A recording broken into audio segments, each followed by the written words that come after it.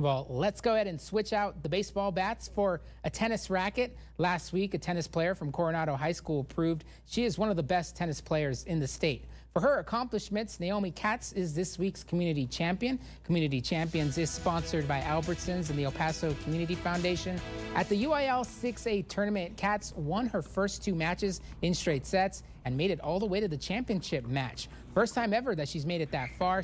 Now, she lost that match, but still took home the silver medal. Katz is only a junior, so she'll have another shot at a state title next season. An El Paso tennis player hasn't won a state championship on the girls' side since 1993, and Katz is hoping to change that.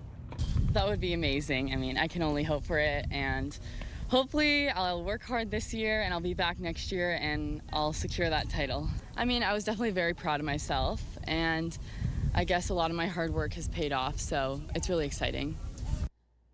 Now, Katz plans to compete in tournaments over the summer in preparation for her senior season. We wish her nothing but the best.